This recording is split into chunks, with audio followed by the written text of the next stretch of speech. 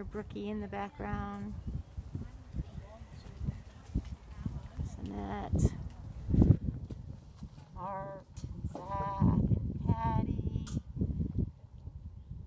Patty's daughter. Cindy. Don't want to say the wrong name. There's a trumpet player over there. Oh, my dad. Dad, you love that. There's Dina. Ladies and gentlemen, welcome to the Massachusetts National Cemetery, where we take pride in honoring our veterans and their loved ones. We encourage you to visit your loved one as often as you are able. The cemetery is open for visitors 7 days a week from dawn until dusk. And if you need help locating your loved one, there is a kiosk in front of our administration building where you can lift them up and print out a map to their location. And with that, we'll have Chris.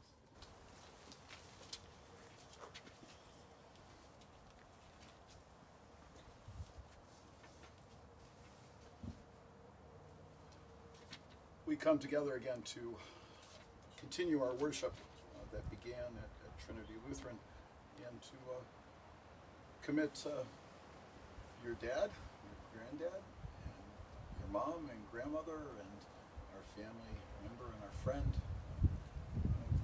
to God on this day. And so we join in our committal service, but before we begin that, let me share with you just two readings. First of all, Psalm 23. The Lord is my shepherd, I shall not be in want. He maketh me to lie down in green pastures. He leadeth me beside the still waters. He restoreth my soul. He leadeth me in the paths of righteousness for his name's sake. Yea, though I walk through the valley of the shadow of death, I will fear no evil, for thou art with me. Thy rod and thy staff, they comfort me. Thou preparest a table before me in the presence of mine enemies. Thou anointest my head with oil, my cup runneth over. Surely goodness and mercy shall follow me all the days of my life, and I will dwell in the house of the Lord forever. And also a reading from the book of Revelation. Then I saw a new heaven and a new earth, for the first heaven and the first earth had passed away, and the sea was no more. And I saw the holy city, the new Jerusalem, coming down out of heaven from God, prepared as a bride adorned for her husband. And I heard a loud voice from the throne saying, See, the home of God is among mortals. He will dwell with them. They will be his peoples, and God himself will be with them. He will wipe every tear from their eyes. Death will be no more. Mourning and crying and pain will be no more, for the first things have passed away. And the one who was seated on the throne said, See, I am making all things new. Also he said, Write this, for these words are trustworthy and true. The word of the Lord. Thanks be to God. Let's bow our heads for prayer.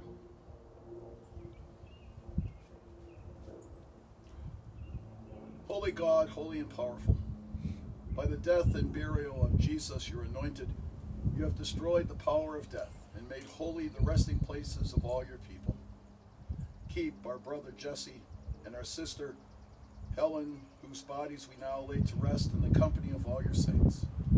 And at the last, O God, raise them up to share with all the faithful the endless joy and peace won through the glorious resurrection of Christ our Lord, who lives and reigns with you in the Holy Spirit, one God, now and forever. Amen. I'm going to do this. I got to make sure I get them right. All right. See, I can't see their names.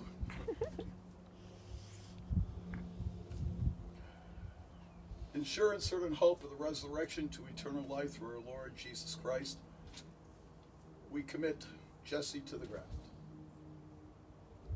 Earth to earth, ashes to ashes, dust to dust. The Lord bless him and keep him. The Lord's face shine on him with grace and mercy. The Lord look upon him with favor. Give him peace. Amen. In sure and certain hope of the resurrection to our Lord Jesus Christ, we commit Helen to the ground. Earth to earth, ashes to ashes, dust to dust. The Lord bless her and keep her. The Lord's face shine on her with grace and mercy. The Lord look upon her with favor. Give her peace. Amen. Amen.